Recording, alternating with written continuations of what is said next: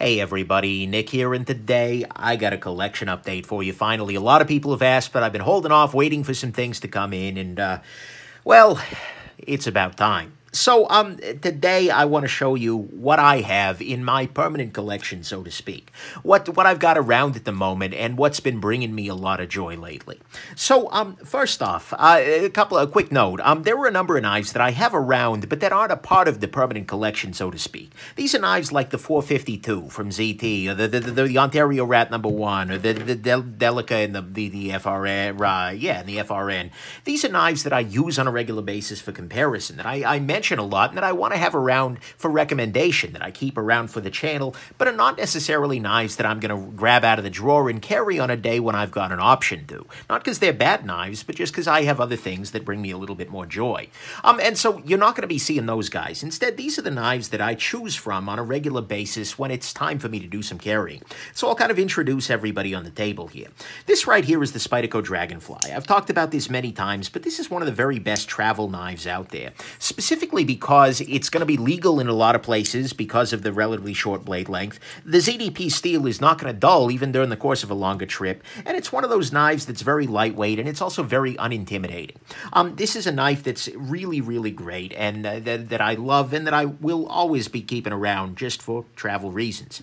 Bose Blade Smoke. This is a great piece, absolutely 100%. It's a front flipper. Actually, it's the only front flipper. I'm sorry, no, the Alembic Buska is also a front flipper of sorts, but it's one of few front flippers in my collection, and it's a great piece. It says 35 VN. It's a great longer knife. It's so damned easy to carry because it's vertical, and it's got a soft spot in my heart because this is one of the first knives that I stealth reviewed to ever come to production. So there's a joy there. This little guy is a GEC Wall Street 99 that's been modified by a guy named, used to go by Toad Sticker on YouTube, actually. And he went through and he actually did the modification to add in this easy open notch. This is sort of, if I have a super dressy kind of thing that I drop in a slip in my pocket, this is what I would carry for that, but it's still a backlock. It's still a beautiful, beautiful knife. Spyderco Rhodey is probably one of the better travel knives as well, because not only is it super legal, because it's not even a locking knife, but it's super tiny. It doesn't even hang out on your pocket. You can just drop this into the pocket with your keys, and you know what? It works great. This is a great little knife, and one that I really, really find compelling. This is a Spyderco Delica, and actually I've got a couple of Delicas, but this is an interesting one in that this was given to me by my buddy Ian. He's got a channel on YouTube, actually, Gearology. Check him out. He's in my favorite EDC channels playlist there. But this is a scale that actually requires you to modify the liners, but gives the Spyderco Delica a finger choil. This is really, really cool, because not only are the scales nice, and not only is a ZDP Delica, but you get a finger choil on a Delica, which makes this a very different experience. And I desperately hope that the Delica 5, whenever that becomes a time, has something like this, so that you do truly get the choil that it almost has in its stock configuration. Here, I'll show you what a stock Delica looks like. It's got that little thing that pokes down there at the end. That's a slightly different affair, but you know what? It makes it a much, much more compelling knife when you do this. So there you go. And speaking of Delicas, there's this guy. This is the Packerwood Delica with a HAP 40 steel.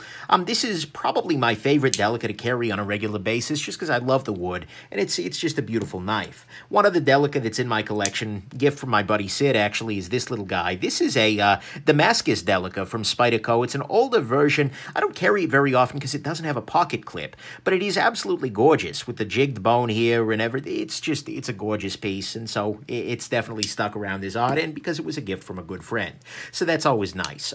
Next thing here, we've got this Chris Reeve tie lock. I've said so many times why I love this knife. I'm so sad that they've discontinued it, but you know what? It's stuck around, and every so often I think to myself, oh, maybe I don't know, maybe I should sell this guy.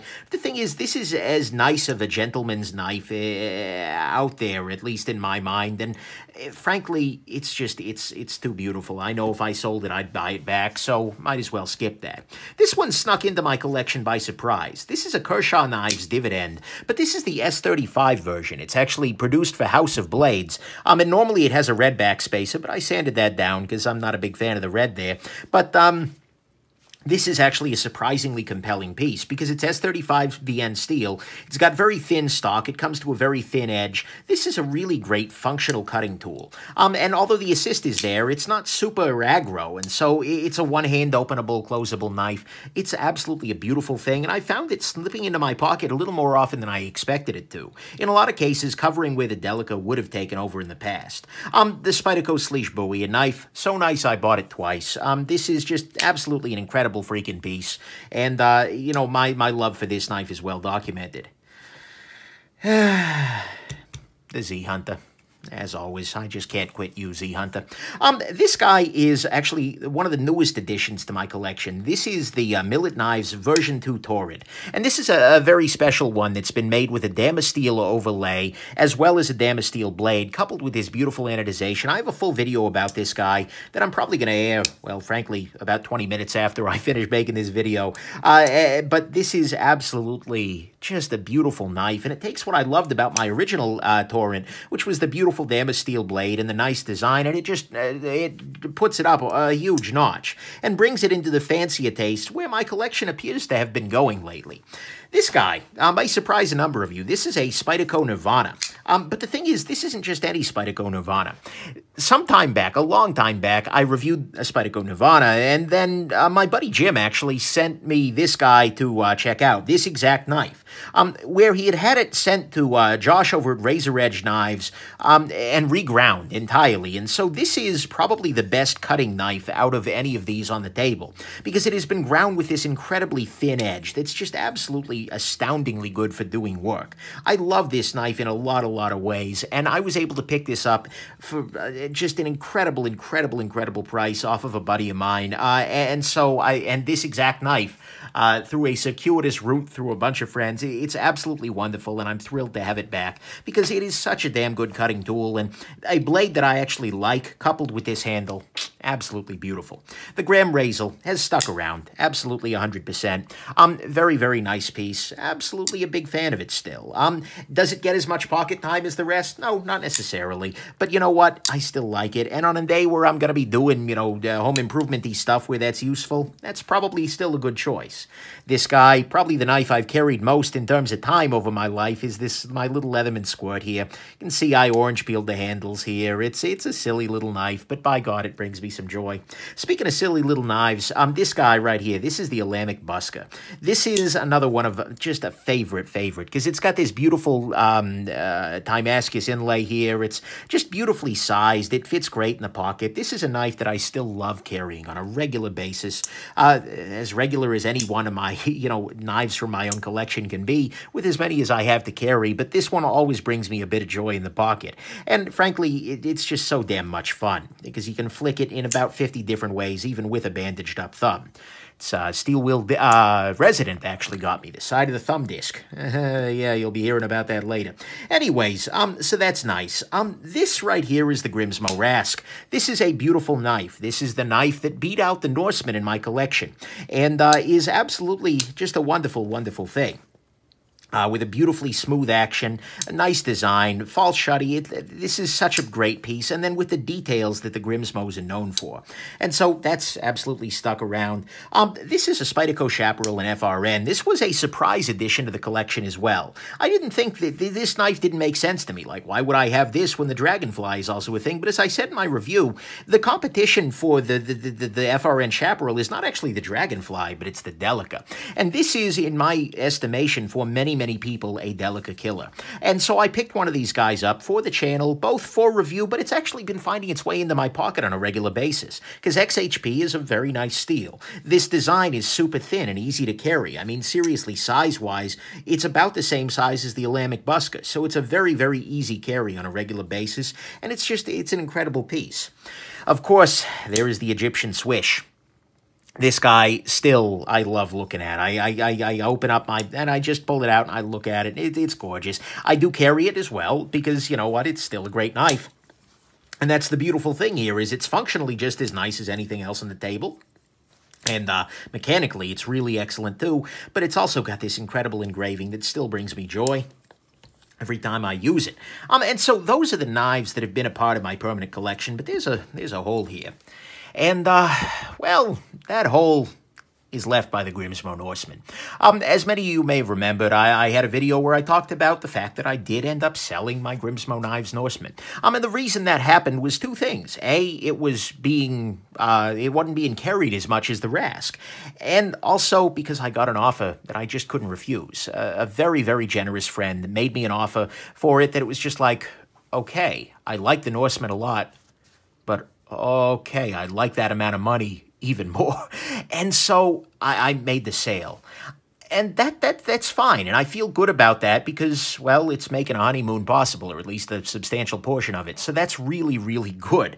Yet, at the same time, recently I had another opportunity. A buddy of mine, actually, my buddy Sid, made me an offer. He had picked up, he's a bit of a Grimsmo enthusiast, to put it nicely. He's got a whole bunch of freaking Grimsmos.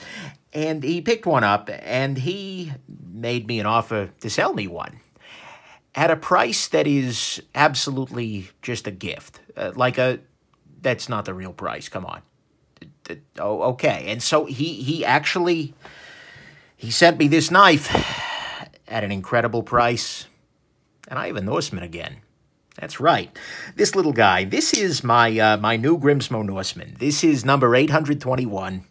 And in some ways, what's entertaining about it, in addition to having the honeycomb pattern, which I really think is kind of a prototypical Norseman thing, it is actually exactly the inverse of my old Norseman. My old Norseman had blue handles and bronze hardware on the inside here. This has bronze handles and blue hardware. So it's sort of the opposite. It's also a new Norseman. 821 is relatively recent, and so it has all the innovations that the other one didn't.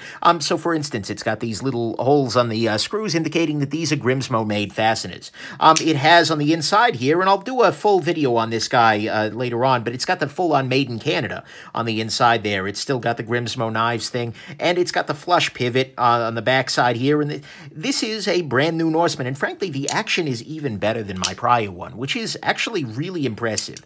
I didn't think the Norseman action could get better, but in the recent ones, where they've been using the Mori mill, this is even better, and so a great disturbance in the force, so to speak, has been righted, as I, again, thanks to the incredible generosity of my buddy Sid, I have a Norseman again. And so this, then, is my complete knife collection at the moment.